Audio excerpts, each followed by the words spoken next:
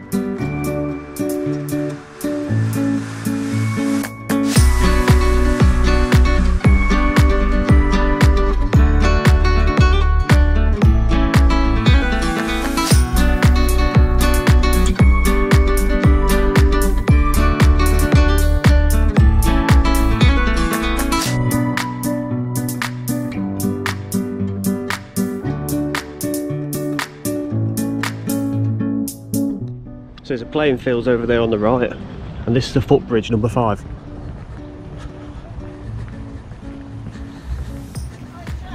Extremely low, that one. I had to duck down about that height. It's a good job it's not dark and you're riding your bike. So going that way will take you into the estates of Long Eaton, and that bridge itself would take you into the town centre.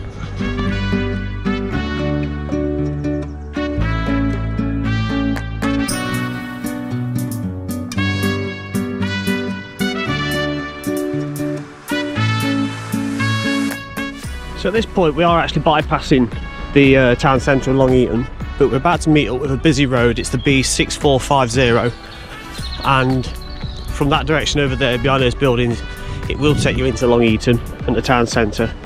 Now the canal runs parallel for about a third of a mile, and the road itself goes off towards Sawley and Castle Donington, but when the canal does leave the road it'll take a sharp left, go underneath and head off towards the River Trent.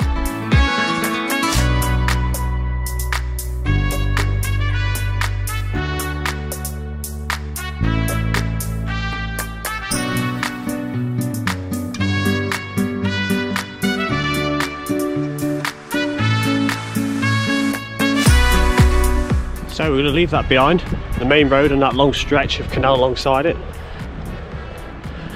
There's a load of swans over there, 1, 2, 3, 4, 5, 6, 7, and this is that tight left-hander I was telling you about, which is going to take us under the road. It's bridge number 3. It's quite a, well, it is a blind bend, so let's go around it. I think we'll be alright. I don't think there's any chance of bumping into anything. Then it takes that sharp right again, and then we'll gradually move away from the road.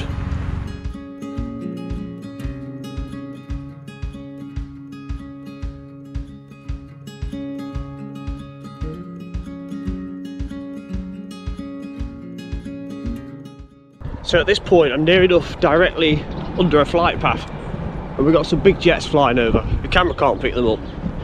But it's because we're right in the vicinity of East Midlands Airport, so it's one of the main routes in and out of there. Quite a long section along here, there's this distinctive blue brick wall. I believe it used to have an iron fencing coming out of the top of it as well.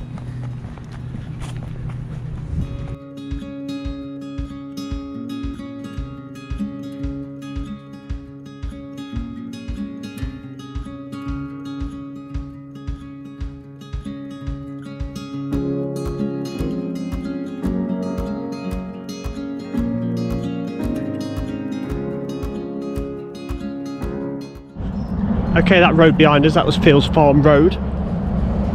Again, that would take you to Sawley and Castle Donington. And now we're about to go over a junction on this canal,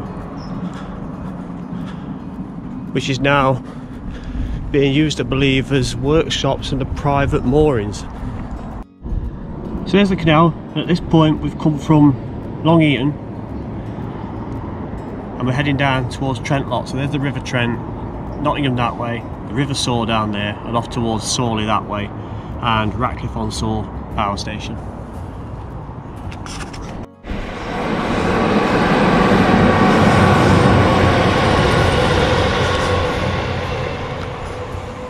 So that there is the line between Nottingham and Derby, and that will be a service heading off towards Nottingham. It's also numbered as bridge number 2C.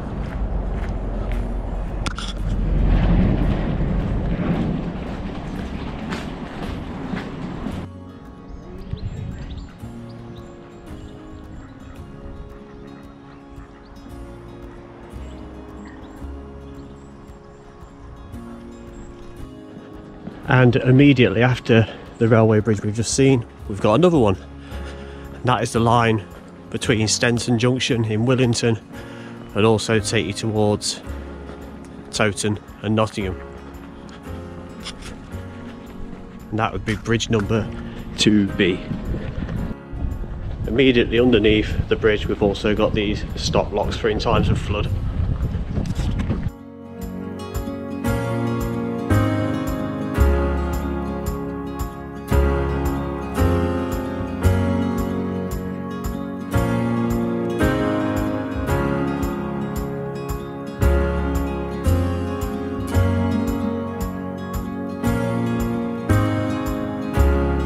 It's remarkable at this point as well, how clean the water is. I can't get anywhere near to show you, and I don't think the camera really picks it up anyway because it's the way the sunlight is shining into the water. But it's very, very clear. It's very clear.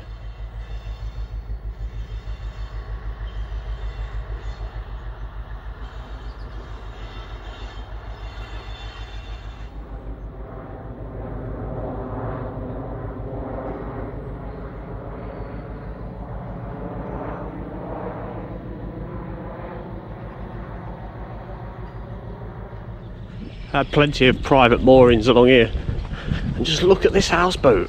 I mean, it looks brand new. Look at that, that's a bit different, isn't it? Spiral staircase on the right. Brilliant. So that's bridge number 2 for foot crossings only, nice and narrow, made out of blue brick. It's been about 5 or 6 minutes since I captured that oil train back there, and I can still hear it thundering away over there in the distance, heading off towards Stenson and Willington.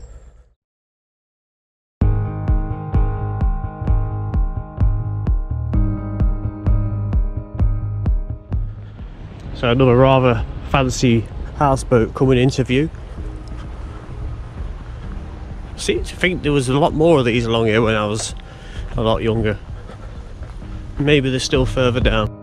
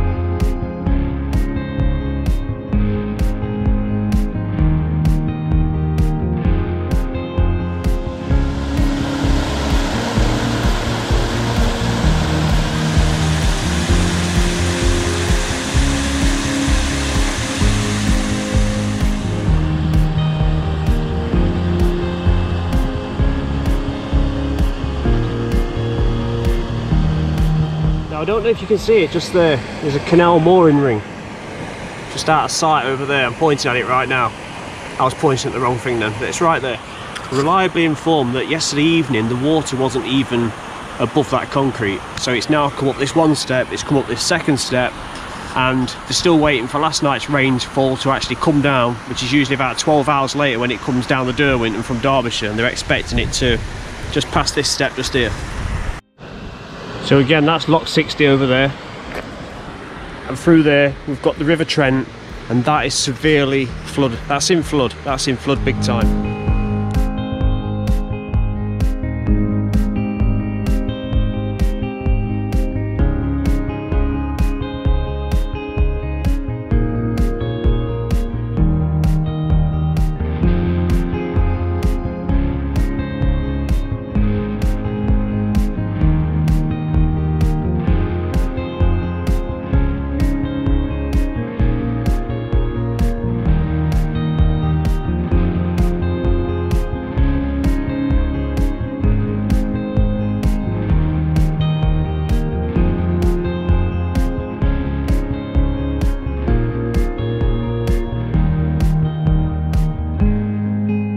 Okay, that is the end of this video, and that is the end of the Erewash Canal journey. I hope you've enjoyed coming this way with us. It's been 4 parts of absolute beauty. We've seen industrial areas, we've seen built up areas, and we've seen some absolutely stunning, beautiful scenery along the way. So right now I'm going to sit down, have a break. Hope you've enjoyed the video. Take care, have a great day. See you soon, bye bye.